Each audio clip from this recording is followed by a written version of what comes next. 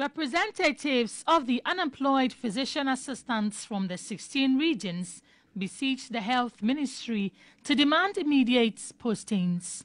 According to the group, more than 1,000 of them were duly certified to practice after passing their licensure exams in 2020.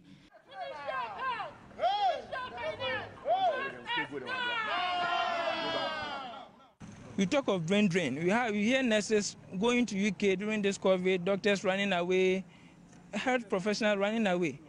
And we complain about that. Is that what they want the PAs also to do? So why would you spend resources to train a professional who is needed in the system and then be neglected? The leadership of the group were escorted by a team of police and national security operatives to present their petition, which was received by the head of communications at the ministry, Isaac Ofair.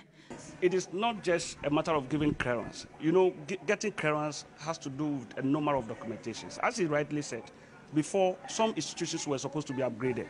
Then they are now placed under the Ghana Medical Data Council. They are placed under them. And so pushing some data to Ministry of Finance for you to do recruitment comes with a number of formalities, which the ministry is still negotiating with Ministry of Finance. What grade are we putting them? They know.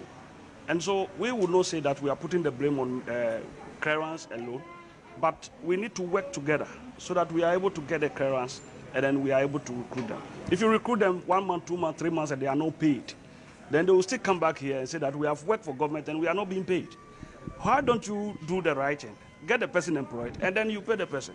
So that is what we are doing. We can assure them that the ministry is pushing hard. But the group expected more than assurances. We see it as the usual way by which they've been dealing with us. I mean, a way of calming us down to coil us back into our shelves, and that is it. We are going to be here until we are exhausted.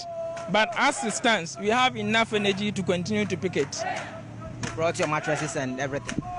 We have prepared. In fact, the Mother Association is behind us. So if we need to bring mattresses, we were of the hope that it wouldn't get there. But from the look of things, it appears it has to get there. We are pressing down on our demand until something positive comes out. For refusing to disperse, 7 of them, including their leaders, were picked up and sent to the Accra Regional Police Command, but were granted bail.